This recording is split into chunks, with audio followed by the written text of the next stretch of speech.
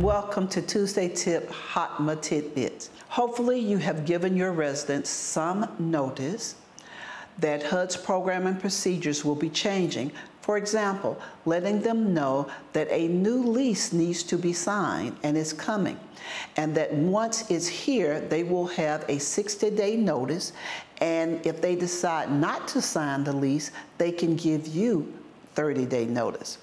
Also, that there will be a new set of house rules that they will have to sign. Since applicants on your waiting list will have to complete new applications to include HOTMA changes, this would be a perfect time to purge your waiting list. Now, the effective date for HOTMA is January the 1st, 2024. We've had a lot of calls wanting to know what to do about the January 24 AR certifications. My advice would be, if your software is ready to go, then go ahead and process the 1/1/2024 ARs.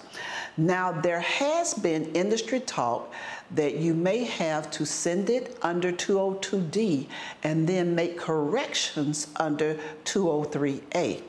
Hopefully, we will have guidance from HUD by the 1st of September on those certifications. Don't forget, as things come hot off the press, Navigate will post and send you information.